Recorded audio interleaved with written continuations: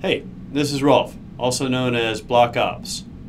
Want to give you an update. It's about 2.5 weeks until we're launching ZenCash on May 23rd in 2017. So I want to give you a little overview of what we're doing right now, what we're keeping busy with, what our priorities are, and who are the people that are doing it. So that if you have questions, you can reach out to us on the Slack or on forums or in other places. And if you want to contribute, please reach out as well. So you can always find information at ZenCash.io that links to the other resources, like to the Slack, to the wiki, to the blog, and also to the YouTube channel. We're going to be putting more information out as we're leading up here. And the ZenCash core team, the folks that are working hard to get the various elements of the launch together. And we've got Move RCX. So that's Josh. He's leading up the development. So he's involved in the original fork of Z Classic from ZenCash, has done a lot of development on the open source mining pool, and has been the lead developer on the Elios wallets, which are wallets for ZenCash and Z Classic that are graphical user interface wallets for Mac and Windows and Linux, and are also the wallets that are going to be used for ZenCash. So those are just about ready to go for ZenCash. FinPump, Rob Biglione, he's doing a lot of biz dev, so he's been going and doing speaking engagements, working to bring folks on to help with the community and basically get the word out and reach out to the people that he knows in the Bitcoin and altcoin community to work to get people to help contribute their time and resources to the ZenCash project. ZenChick, Rosario, she's doing project management. So there's a lot of different moving pieces and things that we got to do to make this a successful launch. And not only a successful launch, but then successful beyond that. What we're doing is we're building a currency here. We're not doing an initial coin offering. We're not looking for investment up front. We're doing this as a chain split off Z Classic because this came out of the Z Classic community, and so that anybody that's holding Z Classic coin, when ZenCash launches as a chain split, will have an equal amount of ZenCash available to them as they have with Z Classic, and Z Classic is going to continue on as being the community version of Zcash. And Zcash you kind of see as a more corporate version of Zcash. Jane is doing marketing. She's based out of Hong Kong currently, but she's leading up and taking initiative on the marketing. There's a lot there because we really need to get the word out in a lot of different ways, whether that's on social media channels or regular marketing or all sorts of different things. She's the one that's leading that up.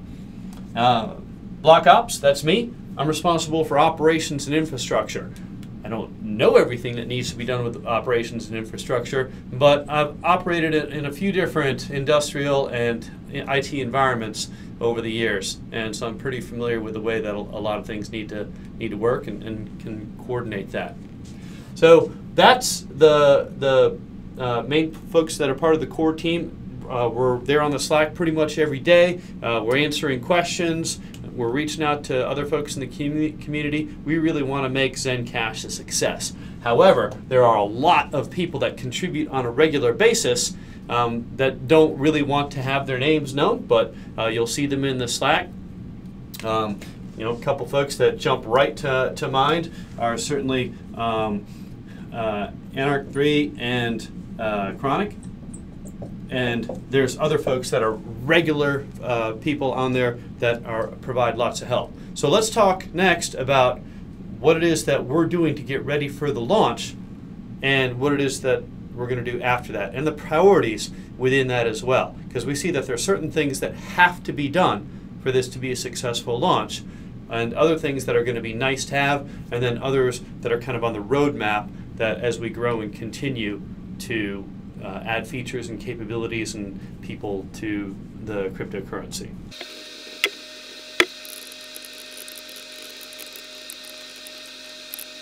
Here's the priorities that we're working on right now to be ready for the launch. We have to have the ZenCash node application working well. it's going to be pretty hard to launch a cryptocurrency on a blockchain without the core application. Now the good news is this is very similar to the Z Classic node application with some changes that Josh is making to it to prevent transaction replay, to add some security, and to do some of the other things that we want to be able to have at launch. And I talked about this in the previous video. We're redirecting some of the mining rewards to the secure nodes, as well as to the governance group that can spend ZenCash then on marketing and development and all sorts of other things that we need for long-term viability of the cryptocurrency.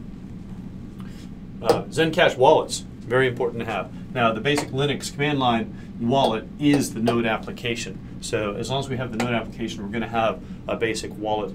But we also want to have GUI wallets and on Linux, Mac, and Windows. And if you go to the ZenCash the ZenCash project on GitHub, you'll see that there's already Helios wallets that are available for the Equihash-based currencies. And those Equihash-based currencies are ZCash and Z Classic. So you can download and use these wallets today.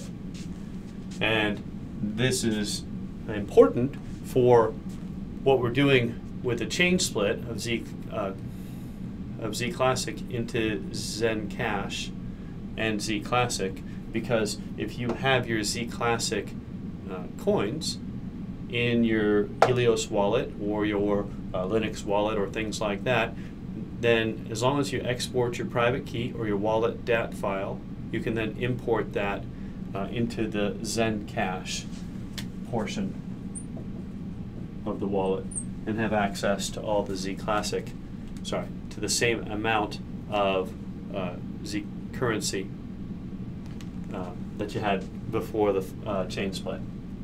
Okay, we also need to have miners.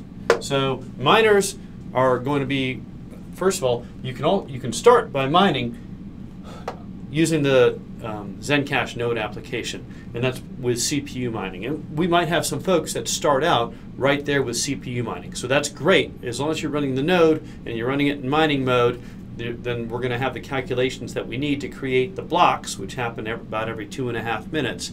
And we're going to have these blocks. The blocks will have the Coinbase rewards, and it'll go to whoever finds it. So the initial miners are going to be the CPU miners running the node software.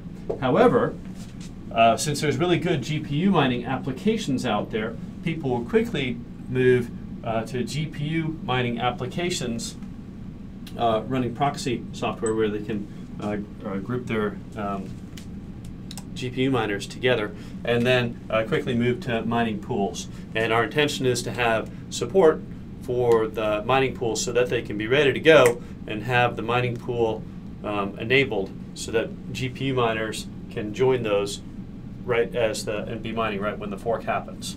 Then exchange support.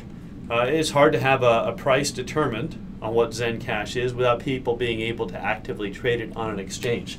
And Bittrex has been a great partner to us.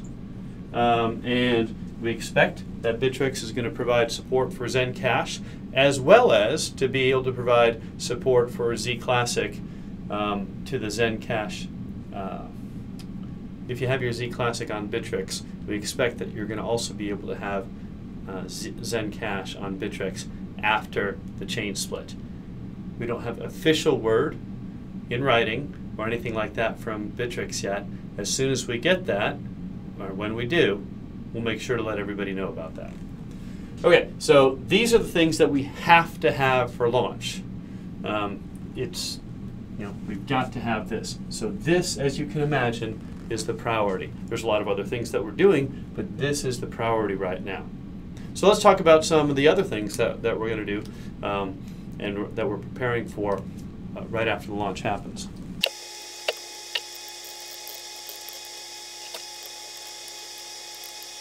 All right, so there's a bunch of things that we're working to do with ZenCash. And so right as we launch and after we launch, there's going to be Coinbase rewards that are going to be distributed. So not being distributed just to miners. They're also, although 88% of those are being distributed to miners, 3.5% are being distributed to secure nodes, and I'll talk about secure node requirements in just a second. And then 3.5% to the core team, and 5% to the ZenCash distributed autonomous organization.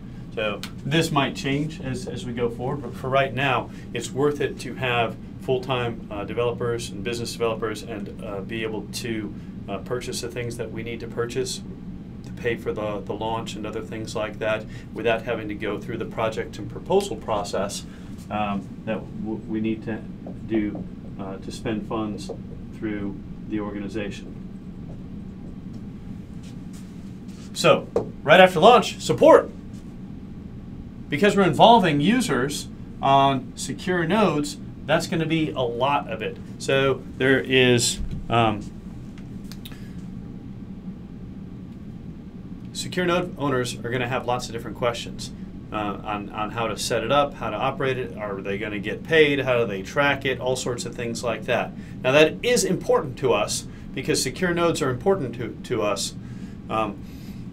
But our first priority is going to be the people that are owners of Z Classic and then ZenCash, and make sure they're able to export their private keys, import their private keys, provide assistance with the wallets, provide assistance with the exchange. The folks that own Z Classic now and they're going to be owning ZenCash after the launch are the folks that believe in what we're doing and are excited about what we're doing. And so that's an important part of our community base. Secure node operators, very important as well. Miners, we want to have lots of miners because that provides stability for the blockchain. I also believe that the more miners and the folks that you have in your community and the ecosystem, that helps drive the value of the cryptocurrency up. And when the value of the cryptocurrency goes up, it's a virtuous circle where more people get involved and more developers develop and more people market it, and then it turns into a positive feedback loop, and it gets really to where we want to be. And then the users of the messaging features. The messaging features that we're doing with ZenCash are more than just the note field that Zcash and Z Classic have.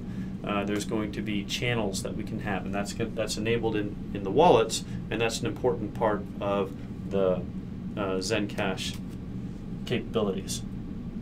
So let's talk a little bit about what we need to do to provide wallet support and for secure nodes and some of the secure node requirements.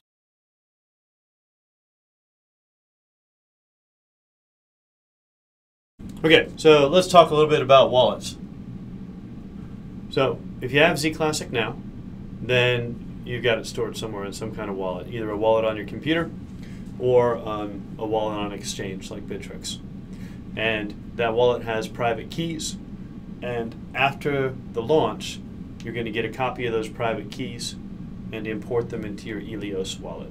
Like I said, I expect that Bittrex is going to be able to do that for any holders of Z Classic on the exchange, so that you should have ZenCash show up in your account at Bittrex.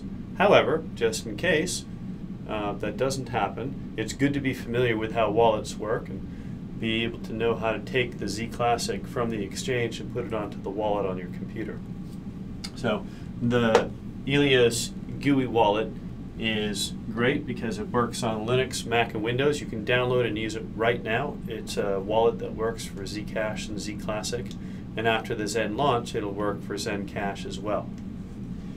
Now we always have the Linux command line wallet, and we can export our Z Classic keys and import that from our Z Classic command line wallet, and we can import that into our ZenCash command line wallet. With the GUI wallet, we export the wallet file from the Z Classic wallet, and then we import it into the ZenCash version of the wallet, where we can just copy and paste the wallet DAT file from one directory to another. So that's the idea, and like I said, we're going to be providing support on how to do this. Now, secure nodes. Every cryptocurrency has nodes. That's what has all the information that gets all the transactions from the wallet. It floods it around to all the other nodes. Then the miners take the information that the secure nodes or the nodes pass along to them and put that into their memory pool, and they work to solve and put that into the blocks, and they take those and put those blocks onto the blockchain. And that's how we run the blockchain. We think that it's important to have secure and reliable nodes that have the processing capability to be able to operate the system, which is why we're redirecting some of the mining reward to do that. Now, anybody can run a ZenCash node, but if you want to be part of the group that has the ability to get payout of the mining reward for the secure nodes, you have to meet some requirements. And these are the initial requirements. There might be future requirements in order to maintain eligibility for that. First off, you have to have encrypted communication capability. Right now, that's with an SSL certificate. So you can get a free SSL certificate from Let's Encrypt, for example, but there is a process to do that. And so this is not secure nodes. Running a secure node is not for everybody. It's pretty much for people that are IT people that understand how to operate Linux on a virtual private server, will understand how to make a secure version of Linux, whether it's Ubuntu or CentOS or something like that, and how to go out and get a certificate file. Now, we're going to write directions on how to do this, but the directions don't help you when there's a problem. That's why we're there on the Slack. But you can't expect to have no technical capability and run a secure node. It doesn't fit. Okay? If you have no technical capability, still love you, buy some ZenCash or Z Classic on the exchange and be an investor into the community that way. But if you have technical capabilities, then we'd love for you to run secure nodes. And need to maintain a minimum of 42 ZenCash so that there's some staking involved in that. And monitor the secure node channel. So part of the ZenCash protocol is to be able to publish secure notes within the shielded transactions. So and also to do this to channels that everybody can monitor. So there's official channels that that you need to monitor as a secure node, and we'll send out information, challenges, about every 10 minutes that a secure node needs to respond to. And in order to respond to that challenge, you need to place some information and publish that onto the blockchain in a shielded transaction. So that means your node has to be able to create a shielded transaction. So what have I found the minimum requirements? Well, you have to have at least one processor and 4 gigs of memory available.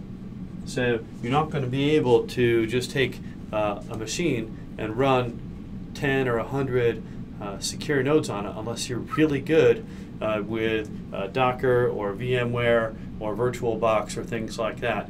But it's set up so that ZenCash is able to have probably a few thousand secure nodes out there that we're able to make the system work on. And so that's why we're willing to reward that. And the people that make the secure nodes and make them run well, they're going to get part of the payout. So we'll have guides on how to do this and how-tos. I've had a question already, can I do this on a Raspberry Pi? We should be able to do it on a Raspberry Pi. I've got a few of those back at my office. I'll test that out because that's a version of Ubuntu. We'll go through and compile Z Classic on there and see if we can do that and run shielded nodes on that. But that's the big picture on secure nodes. So wallets and secure nodes, that's where we're going to be provided most of the support. And just like any other type of support, when we see people asking the same questions a lot, we're going to do a frequently asked question. We'll do guides because everybody learns differently. We're going to have written guides with pictures. We're going to have YouTube videos, all sorts of different things on how to operate the different elements of this. So to wrap up, I'll talk about what's going to happen next and what we're going to do next before the launch.